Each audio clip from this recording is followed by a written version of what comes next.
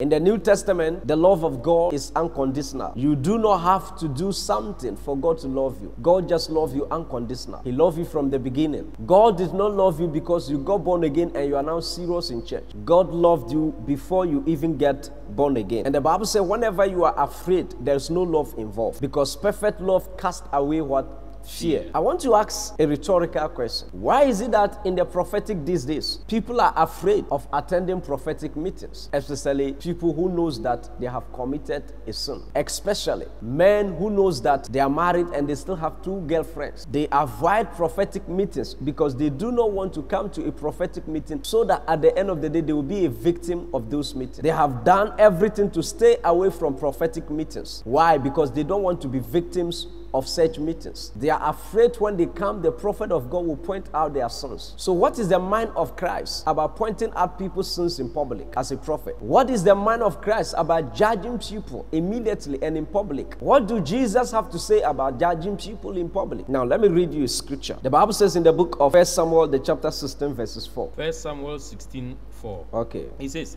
and Samuel did that which the Lord spake, and came to Bethlehem, and the elders of the town trembled at his coming, and said, comest thou peaceably? The Lord has given Samuel a prophetic message to come to Bethlehem. And when Samuel got to the entrance of the city of Bethlehem, the Bible said the elders of the city met Samuel outside the gate and asked him, have you come in peace? The elders were trembling and they were asking Samuel, have you come in peace? These are the elders trembling. And not only Samuel, the prophets of old, whenever the congregation or the people sees them, they begin to tremble, because whenever they see them, they have seen judgment. These are prophets who appear, and whenever they appear with the judgmental message of God. They are coming to judge the people. You see Elijah, wherever Elijah appeared, people were trembling. If a man can slaughter 400 prophets in a day with their repenting, maybe pre-adventure, on the 10th person, the man will have mercy on the rest of the 390 and say, what I want to do is that you join me. It was a good deal. But Elijah said,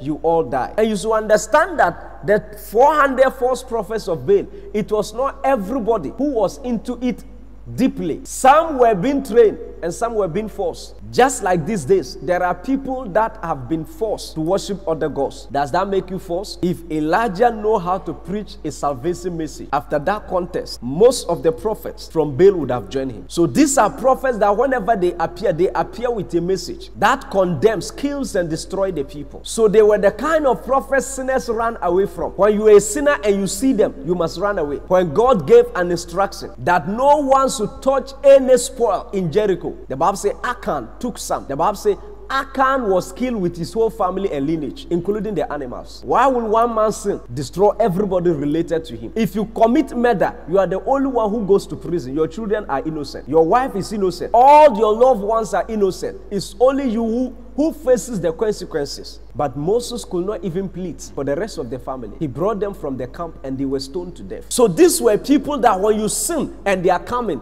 you are trembling, you are shaking, you want to die, because meeting them is equal to death. It's better you die before meeting them, because if you meet them, you will definitely die. So when Samuel was at the gates of Bethlehem, the city gate, the Bible said the elders of the city mobilized themselves and they met him, trembling, because they know that whenever the man of God is coming, he comes with a message that judges them. And they know they are not right. They know they are not righteous. They know they were men. So the Bible said they came to him at the city gates trembling, and they asked him, have you come in peace? Are you here in peace? Are we safe? How can a prophet reduce himself to that extent? There are many learned men, they don't come to a prophetic church because they are afraid that the young prophet will call them out of the public, sit them in front of them and disgrace them. They are afraid of what the young prophet will do or say to them. They know they are not safe. They know they are in trouble. So you see the young man who is a learned man, and you discover that the prophetic gathering is now a gathering full of jokers and people who have nothing to lose, people who have no image to protect, people who have no name to protect. So the man of God prophetic ministry is now reduced to those categories of people. Do you know why? Because the man of God have reduced his prophetic ministry. It is so full, it's full of judgment and catching of sinners, to understand that the sinners no longer want to come close. I'm not endorsing sin. Nobody wants sin. Even the ones sinning don't want it. No one wants sin. No one endorses sin. But we must look at it again. As a prophet, what must you do to change the narratives of these days. Can the prostitutes come to your church? Very happy. So in the case of Samuel, the people were trembling on the ground. They were trembling because of the arrival of the prophet of God, Prophet Samuel. Let's look at the case of Jesus. Mark 2:15. Mark chapter 2 verse 15. All right.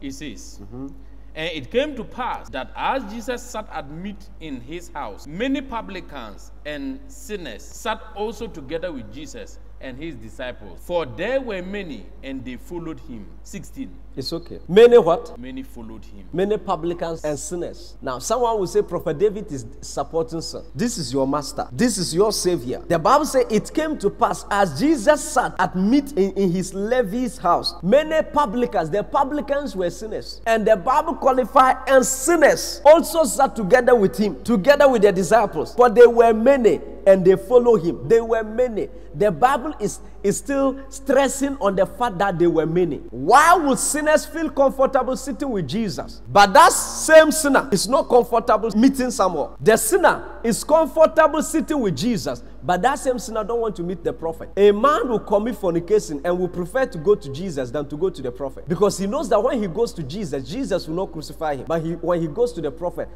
will finish him. So one of the reasons why people are afraid of visiting prophetic churches is because of some of these things. So what is the mind of Christ about the sinner in church? The mind of Christ about the sinner in the prophetic church. What is the Lord Jesus saying concerning the sinner in the prophetic church? Read Matthew 11:19 for me. Matthew 11:19. Yes. It says, the Son of Man came eating and drinking. All right. And they say, behold, a man gluttonous. All right. And a wine bibber.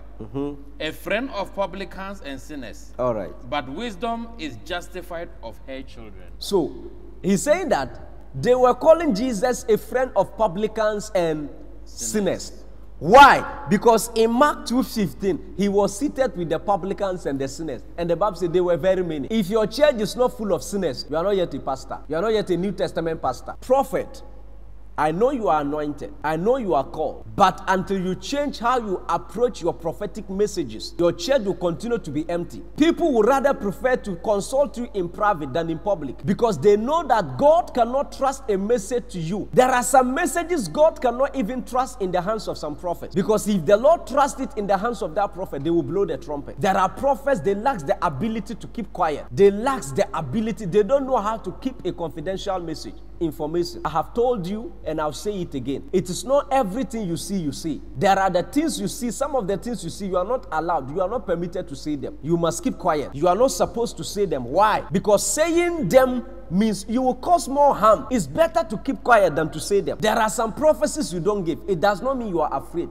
It means you are mature. That is why I said every member deserves a mature prophet. If you're attending a prophetic church, at least make sure the prophet is a mature prophet. Assuming there is a CEO who many people are looking up to, and then the CEO attended a prophetic service, and I called the CEO up and I said, stand up. And the CEO will stand up. And I said, who is Ajua? My worker. Who is Afia? My worker. Who is Mavis? My worker. Who is this? My worker. I mentioned 5 people names. And after I'm done mentioning the 5 people names, I said, why did you sleep with all of them? And there are people, he said, he's one of the prominent people in the society, and people are looking up to him. Now, don't tell me the Lord asks you to say it, because even sometimes the Lord is concerned about our presentation. Our presentation matters a lot, and it's very, very important what we say and how we present the message to the individual. If you are not careful, your head will be removed. The head of John the Baptist can be removed. If John the Baptist don't know how to present the message, that head can be taken off his neck, because the Bible said John the Baptist went to Herod. The king actually did not want to kill John the Baptist, but it was the presentation. He got the revelation right, but the presentation of the revelation was wrong. So as a prophet, you can get the revelation right. You can get the interpretation right, but the application matters. So we're having many prophets who have application problem.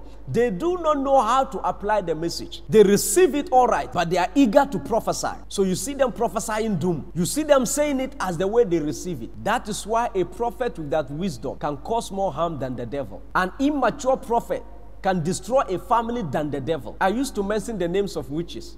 This person so is behind this. But sometimes I discover that the more you are mentioning the names, you are causing more destruction in that family.